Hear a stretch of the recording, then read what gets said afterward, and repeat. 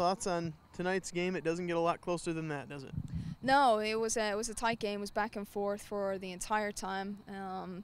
Both teams had spells where they possessed the ball really well, and both teams had times when they were under the gun a little bit. Had to defend quite a bit. So, as I said, back and forth game, probably could have gone any way. What was your reaction to how your team played? I was happy with. I wasn't happy with how we started out in the first half. We started out a little sluggish. Probably partly to do with the fact that we had played on Friday night in the double overtime against a good team. Our legs were probably feeling a little bit. But once we kind of got going, we actually finished out the second half pretty well. And I thought in the second half we did okay. We did enough, I felt, to get a goal.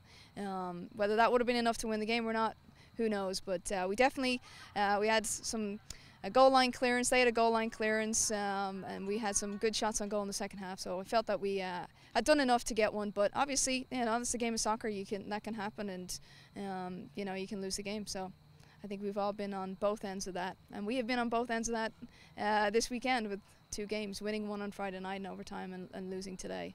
Is that just kind of how you look at that when you hit the post twice, that there's not much more you can do when it comes to that? Yeah, sometimes you just have a little bit of lady luck, on your side on both ends, whether it's offensively or defensively.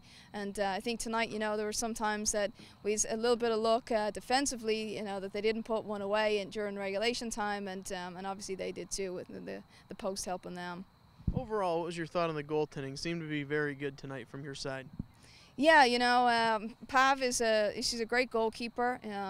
She's got a lot of experience now with us, having played every game. So, she gets better and better. I know she'll be disappointed with the goal this evening, as we all are. But she's a great goalkeeper, and happy to have her on the squad. What message did you convey to your team after a tough loss like this? Well, just like with every game, whether we win or we lose, there are lessons to be learned. And if we're a young side, so if we want to continue to improve and grow as a team, we have to bounce back. Our season is so compact that you don't really have a whole lot of rest time in between games. So, we Sunday night and we play again on Thursday evening, so we can't feel too sorry for ourselves right now. Our recovery for Thursday's game starts now. We tell the girls that every time. So lessons to be learned from the game, good and bad, and then also, hey, whether we win or we lose, we can enjoy the wins, and we can kind of be disappointed with the losses, but we got to get over them quickly so that we can rebound back and play well on Thursday night. Another home game for us that we're really looking forward to. So yeah, we're just focusing on that right now.